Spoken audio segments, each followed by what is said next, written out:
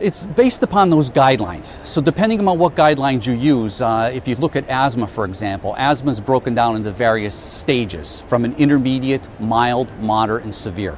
And that can be based upon various symptoms. Patients may have shortness of breath at night, how many times they use their rescue inhaler. So there's various metrics that are used to determine that.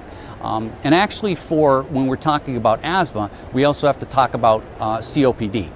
So COPD, when we're talking about analyzing those type of patients, we actually have to look at three different things. We have to look at what's called their FEV1 and their FEV1 FVC, which is a spirometry maneuver, forced expiratory volume in 1 second, and their forced expiratory volume in 1 second over their forced vital capacity.